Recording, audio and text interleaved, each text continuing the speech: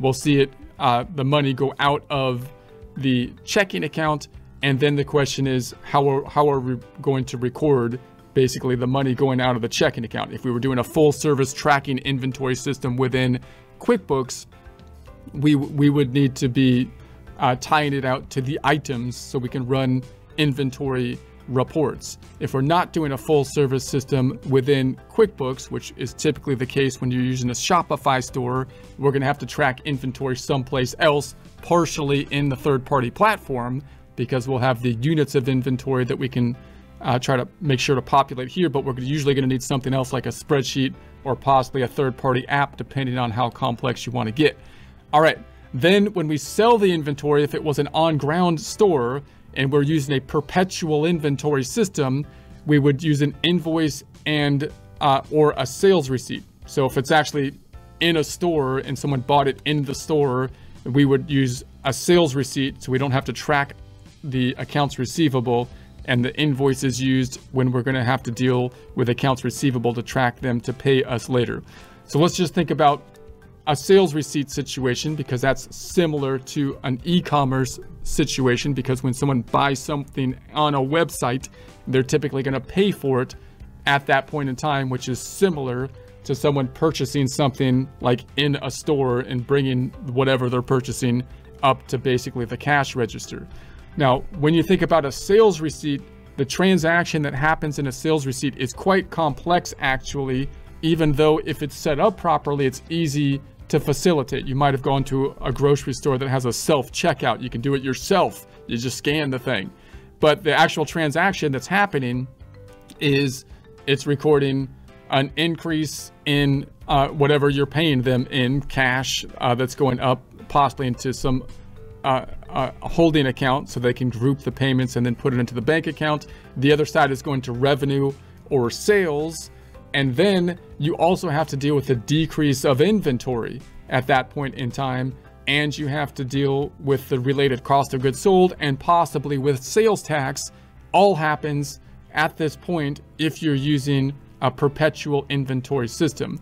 So that means that if I was in QuickBooks, in order to do that, I would have to have my items to be set up properly, and then when I make a sale, I would use either an invoice or a sales receipt, and the items, as I enter the items into the system, and we'll show a demonstration of this in future presentations, it would properly do everything we just said. It would reduce the inventory account in dollar amount, and as well as the subsidiary reports in unit, record the proper cost of goods sold related to that, and record the sales related to that, and deal with the sales tax.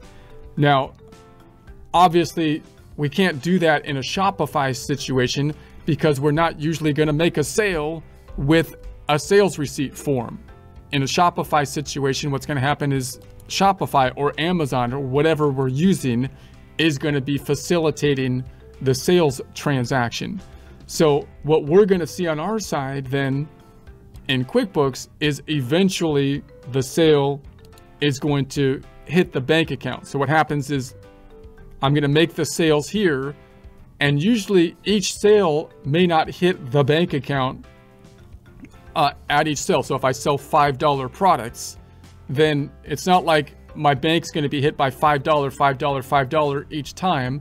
Oftentimes there's going to be some kind of batching that takes place. So if I was in an on-ground store, for example, and I'm at a cash register, I would basically make whatever sales I do for the day. If they were cash sales, I would group that cash together, go to the bank, and then deposit a lump sum for the cash sales that happen. So what's going to happen on my bank account is I'm going to have a lump sum amount that's going to be hitting the bank account.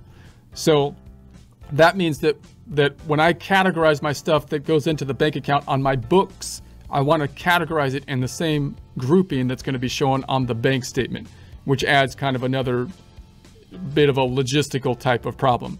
So when we think about an e-commerce situation, we're not going to have a sales receipt. What we do have are the bank feeds. We're going to see the thing hit the bank. So that's one thing that we can deal with. Now, when we see the deposit hit the bank from like a Shopify store, as we saw in the past, one of the problems is that we're not going to see some of the expenses and stuff related to it. So what we would like to do possibly is use other integration apps if we want to get more advanced, so that we can break out and see more of the detail that's going to go into our system. So usually the question is, well, how am I going to deal with this inventory flow within QuickBooks when I'm actually facilitating some of these transactions in a third-party platform? Well, one way you can try to do it is you can say, I'm going to integrate everything from Shopify, every sale that happens in Shopify, every time I make a sale of a product, I want it to pull in to our system over here as a check form or a bill form every time I buy inventory. And then every time I sell inventory, I want to create a sales receipt that will then tie out to product items that I have set up in QuickBooks, which will basically mirror exactly what we would be doing in an on-ground type of situation. Now, there's a problem with that method, and that is that it's quite complicated. Number one, because now you've got to set up all your items in here and in Shopify, make sure that they tie out, and then make sure that the integration is working properly. And number two, it's redundant possibly, because you already have a lot of the data in like a Shopify or Amazon in terms of the inventory count.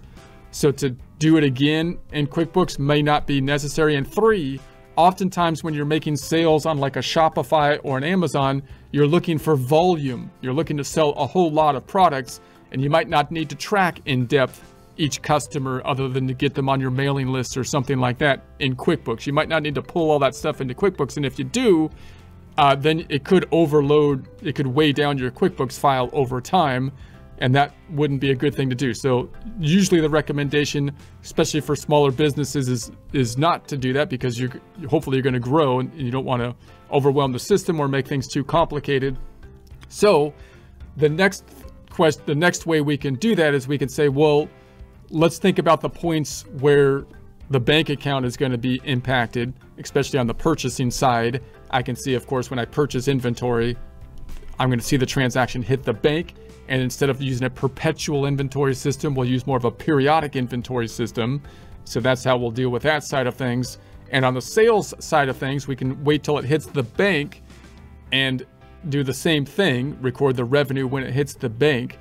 However, we might want a little bit more detail than that on the revenue side. So we could use integrations and apps to kind of give us more detail on the fees and whatnot.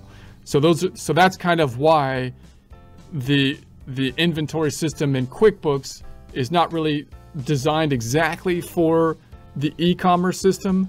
However, you can integrate it fairly nicely into an e-commerce system, because the real issue is that the other platform is doing part of the work, right? So now you got to pull in what you need into the QuickBooks system, and we're gonna modify it so that it fits our needs. And our needs, of course, will change on the different businesses we have and how large we are and how much detail we want.